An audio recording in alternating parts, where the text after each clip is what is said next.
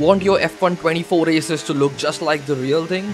With the clean, sleek F1 TV style HUD, you'll feel like you're racing live on Sky Sports. Let me show you how to get it step by step. Download the Simhub app from their website, linked in description, and install it on your PC. Then head over to Race Department, now known as Overtake, and download the F1 TV style HUD and the Racer Ray plugin. Once downloaded, extract and unzip these files to make the next steps easier. We first open the Racer Ray folder and install all the fonts that are in the first folder. Then we go to the next folder, find the DLL file and paste it into the root/install directory of Simhub. Note, if you're on Windows 11, after pasting the file in the folder, you'll have to right-click, go to Properties and unblock the file in case it is blocked. Next, we move to the F1 TV HUD folder. Copy and paste the user.plugin DLL file into the root directory of Simhub and your plugins are installed.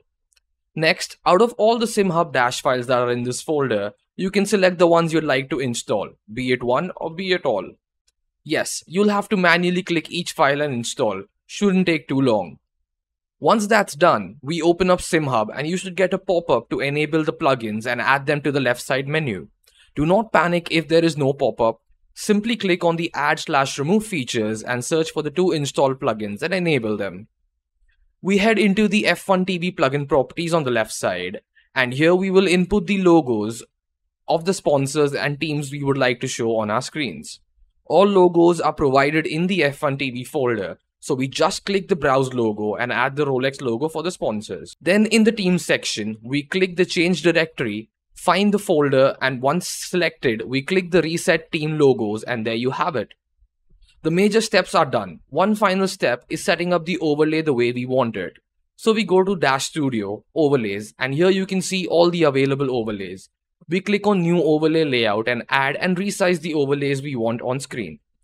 Head into the F1 game. Make sure you set up the telemetry options the way it's been provided in the README files or the overlays won't show up. Once that's done, all we've got to do is load overlay when driving and there it is. Your F1 24 game now looks like the F1 TV broadcast.